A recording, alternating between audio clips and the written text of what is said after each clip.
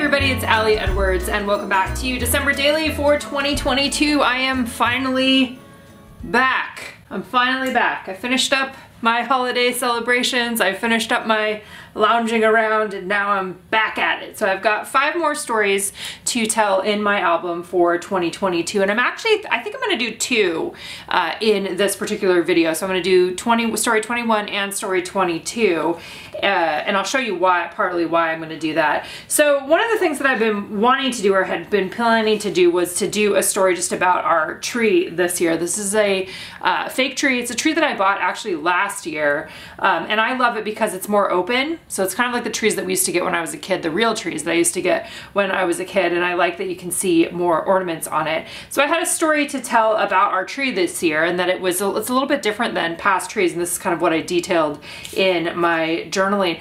I didn't take out all my Christmas stuff this year. I actually have all of the tubs still here in my office. It was one of those years where I just took a little bit out, and I was really happy and satisfied with the little bit that I did take out, and so I talk about that in my story here as well. This year also, I didn't put any kids ornaments on the tree, and not a single kid even asked where are my ornaments, or when are we putting our ornaments up, or that sort of thing. And so what I did this year is I just went into ornament tubs that I have that have like what I would consider generic ornaments, meaning they don't belong to anyone or no one, you know, it's not anyone's special ornaments that they've been given as a gift. But we have a lot of fun ones in there that I hadn't seen for a while, and so that's what I ended up doing on this tree. So it had repeated ornaments on it. So it had repeated like gold glitter balls, and I have a random little collection of like fluffy or soft bird ornaments that are on there. There's also a bunch of apples. There's also like these balls that have fabric, or not fabric, but ribbon around them. Just some ones that I've had for a long time that I really liked. So part of this was also because I wanted to have things on the bottom of the tree and not all the way to the very bottom for the cats and or Betty, who is our 7-month-old, 8-month-old lab. And I wasn't sure exactly what was going to happen. Betty didn't touch the tree at all. She was not, the dog didn't care. The cats this time were more, one of our cats was more into the tree this year than in the past. We've had it in a different spot. And so those are a few different things that I was kind of detailing here. I just mainly wanted a big full-page photo of that. You can see we have a giant TV. We like TV. That's a giant TV in our living room there. And so what I decided to do for the actual construction of this page is I've typed up my journaling, and I sized it because I want it to fit. I don't want it to take over all of the let's see, let's just move this out of the way. I don't want it to take over all of the transparent part of this. This was from the 3x8 transparency set, and I'll show you, let's talk a little bit about what I'm gonna do. What I'm thinking that I wanna do is I'm gonna actually cut off the holes of this, and I wanna have it be along the edge, and I think I'm gonna stitch it on there with my machine. So I'm gonna take the holes off, but what I'm thinking I can do is I can have journaling on one side that will be related to the tree, and on the back I have this picture of Aaron with our Christmas cards that I think I can make work on here even if I trim those holes off. So it's just going to kind of be a little portion of him. And then I talked about our Christmas card this year, and that's what's in the journaling here. So this can go on the back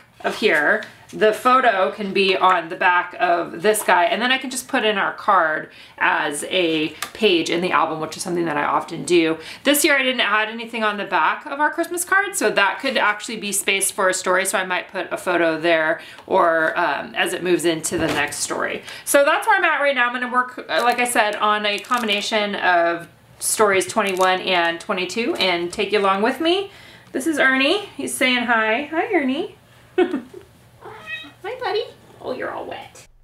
All right, so step 1 here is simply just to trim out my journaling. Remember, this is for 2 days or 2 stories. This is both story 21 and story 22. And just a reminder that the sizing of that was 2 1/4 by 6 1/2. That's what I ended up doing for my journaling there. That is going to be adhered front and back on that 3x8 transparency. I always love that we do a whole set of 3x8 transparencies and journal cards each year, and they're always, I love how they look. You know, even working in a bigger album, I think that they are really fun to incorporate, whether you're doing a 3x8 size, a 4x8, a 6x8, a 10x8, like all the different sizes there. And it's fun to build on top of them, which is what I'm ending up doing here by connecting the tree to that 3x8 transparency. So you can see what I did. I ended up trimming off along the edge of my photo in order to add on my, in order to cut out the different pieces of the tree here. I'm doing a combination of scissors cutting, as well as I'll be bringing out my X-Acto knife here in a minute. I really liked that this photo worked on the back of this tree too. Like, not every photo is going to work on the back of the tree just based on the unique shape of it, but this worked well, having a vertical shot for this one in particular, where it's still showing what I'm talking about in the journaling, as well as being able to be a fun shape there. So I really like how that one turned out. I did add on a little bit of red line tape, and if you don't have a sewing machine, you could easily do thin red line tape there. That's about the 1/4 inch tape.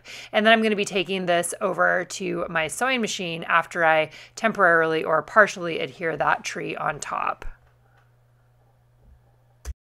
Okay, so that worked out just how I hoped it would.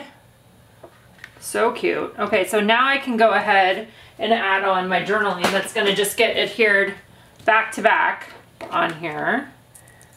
So let's do this one first. I did leave space at the top of this journaling block. I just measured it, and it's about, let's see, I made mine 2 1/4 by 6 1/2, so that I can just kind of place it in the middle here. It doesn't have to be perfect, but I still wanted it to be see-through around the outside edges there. So I'm going to add some sort of little embellishment, title something there. I think I'll probably put the date number over here. This is, again, going to go with this page.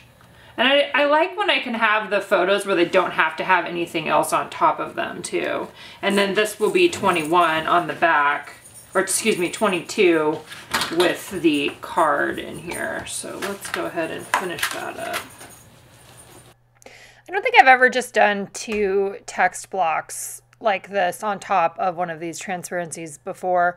And I know that I noted earlier, I'm pretty sure that I wanted to keep some of the peekaboo quality still happening there. So that's why I sized it smaller to fit inside that window. I'm also adding on another one of the canvas phrases, or the canvas strips that you've seen me use throughout the album this year. I love how this ended up being a kind of a consistent embellishment that pops up throughout my project this year in 2022. Just adding a little bit of red line tape to adhere that to the top. Any sort of embellishment could go on there, right? And depending on if you wanted to leave a little bit more space for a bigger embellishment, you could totally do that as well. I'm keeping this one pretty simple. I'm going to add on the 21.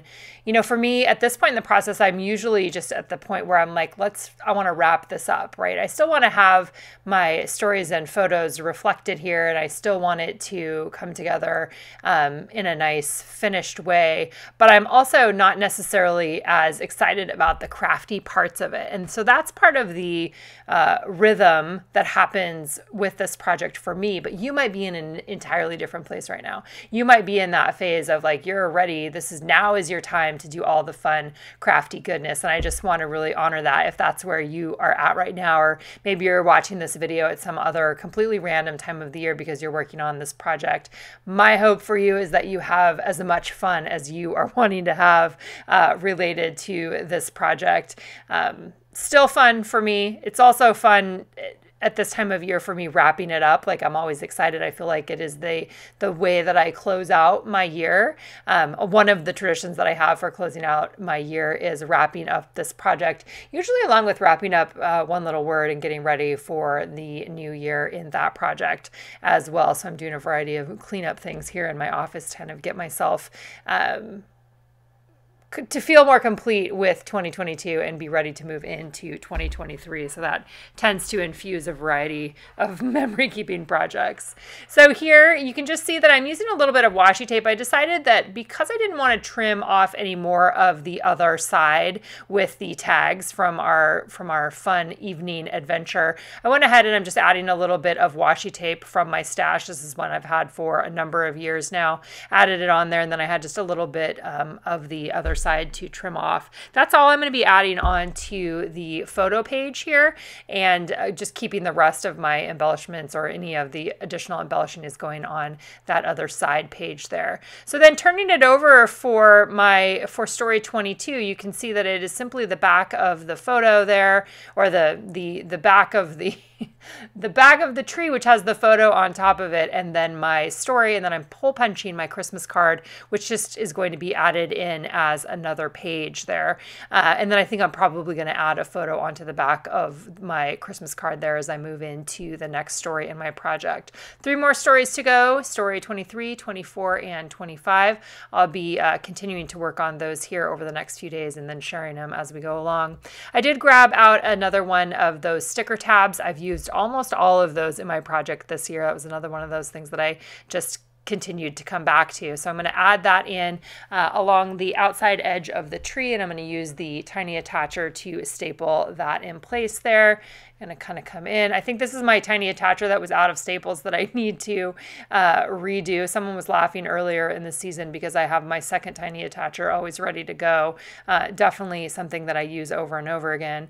On the back here, I was thinking about what little embellishments did I want to add on. I wanted something along the top there, as well as maybe adding on one more small embellishment. So I decided to just take the numbers from the main kit, the gold numbers, and add those on top there for story 22. And then I'm going to add another one of those plastic stars that I added a few days ago or a few stories ago. Just one other one that could fit right above Aaron in the photo. I'm definitely looking at my stash of stuff and feeling like I need some additional stars for next year, like kind of in that same size as that plastic one right there, but maybe not necessarily with as much dimension. So that's on my mind as I am wrapping up things for this year. As always, if you guys have questions, let me know in the comments below, and I'll be back soon with the last few stories.